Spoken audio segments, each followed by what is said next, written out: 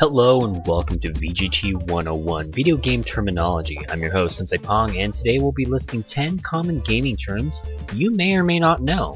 But if you've trolled the net and played some games, you probably already know them. So maybe this list is kind of moot point. But whatever.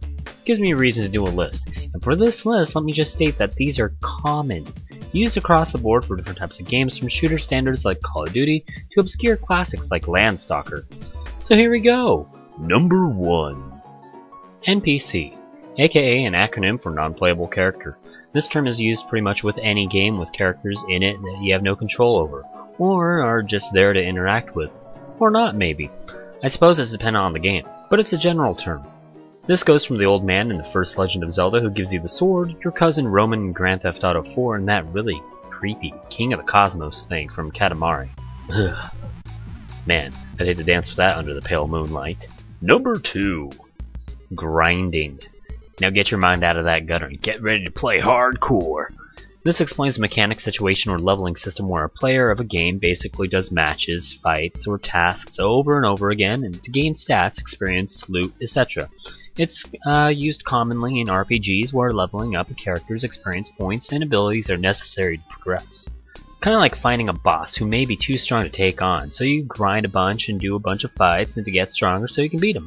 This can also pertain to shooter games where playing matches or games helps unlock experience, higher levels, and better weapons that suit your style of play. Number 3. Noob. Also spelled noob, noob, and noob. That's a shortened version of newbie. I've heard that there's a slight difference in meaning for certain spelling variations, since type chat is common amongst online games since, well, obviously not everybody in the world has TeamSpeak or a Skype option, since basically speak directly via microphone. But for the most part, noob is an insult for calling somebody inexperienced, new, or just lousy at playing a game. Noob with the EWB spelling has been claimed by a few gamers as a more teasing insult than derogatory. But it's an insult, and calling someone a noob is pretty much calling them worthless or stupid. While at times, noob with an EWB spelling is sometimes more of the lines of, "Oh, I think you suck at this game, but we still love you." Number 4. Wrecked. Yeah, spelled like that. It means what it sounds. It's basically a quick way of spelling the word wrecked in fast-typed chat circumstances. It normally means somebody or yourself had gotten beaten in the game so badly it was disastrous.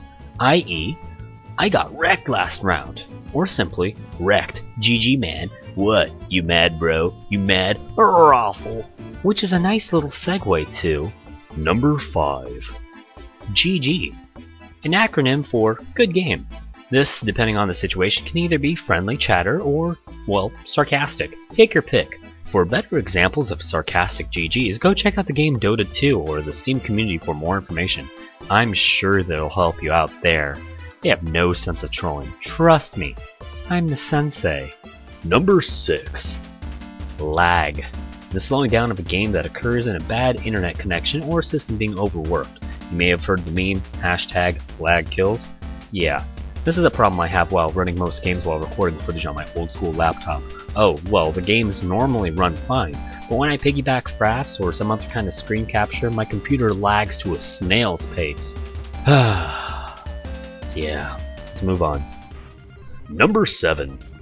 FPS. Frames per second. What? You thought I was going to say first-person shooter? Sure, it stands for that too, but it depends on the context. And this is my video, my channel. So shove off. Frames per second is at which anything that's a visual media, albeit film, animation, or video game, runs at. Old school non-digital television usually ran between 24 to 30, Wallace and Gromit at 20, and the majority of HD at 60 FPS. For some games where detail and realism is a necessity or expected quality of mechanic, maintaining the 60 FPS standard for higher settings is considered a staple. Games such as Far Cry, Tomb Raider, or Uncharted are usually expected to run at 60 FPS on good machines. But it should be stated that some games don't need such smooth animation, since, well, it may actually just be an artistic need to run at a lower frame rate, giving a more retro-inspired look, or even just a simpler game. But if the game is broken or the frame rate drops because of bad or lazy programming that needs patching, frame rate drops can occur and the smoothness of how a game can run can be greatly hindered, i.e., WTF, mate? My frame rate dropped from 60 to 5 FPS while playing Batman's Ultimate Tetris. Utter bollocks. Number 8. AAA, or also known as AAA title. Basically any game that has a very large budget behind it. Anything from a major developer is usually considered AAA, whereas some indie games and small developers may only need a few $1,000s or even a couple $1,000s to develop a game for commercial sale. A game created by a larger company may reach the multi-millions spent in its development. It's also usually expected that the quality of the game is greater.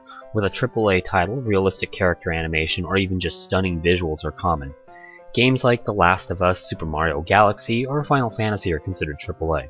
A good example of how the term can be used can be, Konami is not a AAA developer anymore. Number 9. DLC. Another acronym, I know. Just get off it. People like catchy acronyms. It's fun and it makes life more digestible. DLC means downloadable content. This normally refers to in-game purchases that add to the originally released game, expansions, extra game modes, new playable characters, etc. DLC isn't really a good or bad thing, it really just depends on how it's handled. Some DLC is awesome, some of it is pointless, and some of it is worth a couple extra bucks while some are really just plain free. I suppose free mod packs created by fans can be considered DLC in an extent as well, but normally when a gamer is praising or frowning on the DLC of a game, it's usually the official DLC created by the developers themselves. A good example of how DLC can be used in conversation can be, Day 1 DLC is awesome! I love it! Hashtag AAA, triple awesome, triple incompetency. And number 10. A patch. A patch is a programming term where an extra piece of programming is added to the final product of a game, or simply just a program to fix maybe a bug, a problem, or even just add material to the already existing content. This normally helps fix glitches, etc., but sometimes patches are added as free DLC that adds to the gameplay of a game. Maybe a new map to a shooter, added storyline, translation to a language, etc. But normally in common gaming discussions, when somebody refers to a patch, it's usually something that helps fix a possibly broken mechanic in a game. A good example when the term patch is used can be, Day 1 patches are awesome. It's not irresponsible by any business ethic. Hashtag EA. Huh. I have a feeling that this list went from moderately informative to ranty. Yeah, I suppose I should chickadee check myself before I wreck myself because top 10 lists are bad for my health. Or, yeah, something like that. Thanks for watching. Like and subscribe. Because I'm bad for your health, I come real stuff, dropping bombs on your moms. Man, that song's gonna be stuck in my head for the rest of the day. Like and subscribe.